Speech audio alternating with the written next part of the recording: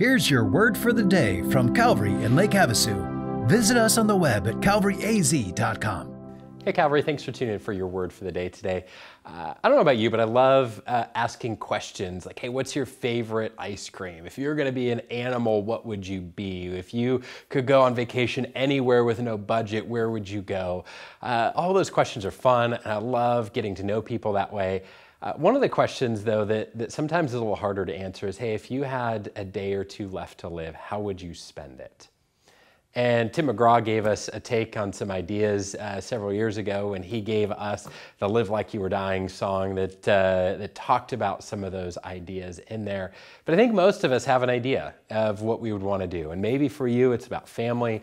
Maybe it's about friends. It's about people. Maybe it's about trying to squeeze in as much activity and accomplishments as you can and trying to check off some things at the end of the list. But I think something we maybe miss sometimes as we think about the life of Jesus is the fact that he knew what was coming. He knew about the crucifixion. He knew about the sacrificial death he would have to enter into on our behalf. He knew what was coming and chose to move forward in that. See, in Matthew chapter 26, we kind of enter those final moments in the life of Jesus and enter some of those really significant moments that he entered into.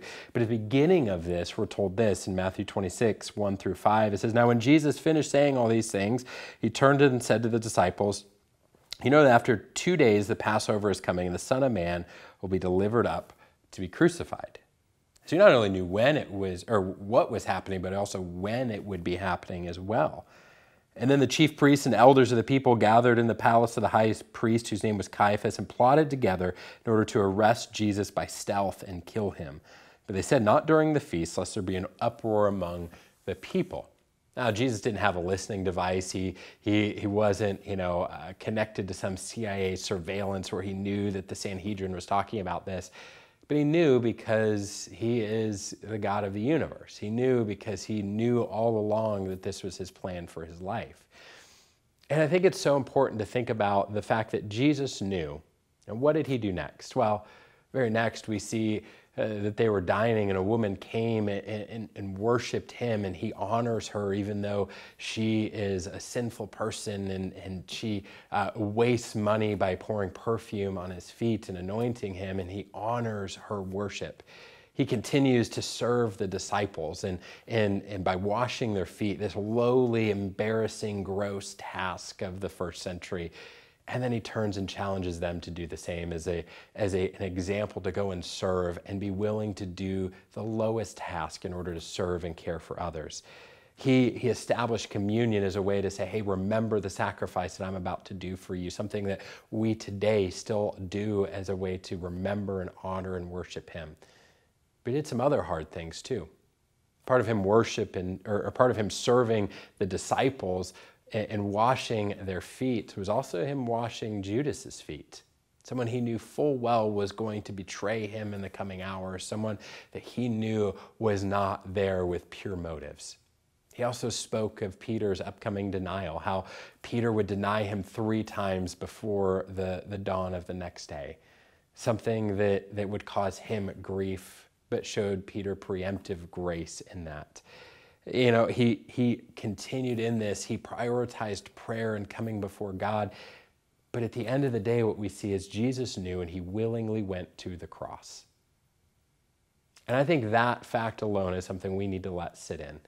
He didn't get caught off guard by this. He wasn't surprised by the events of his crucifixion. He knew what was coming, and he chose to do it. For you, for me, for everyone who calls upon the name of the Lord and finds salvation in him, he chose to do that willingly.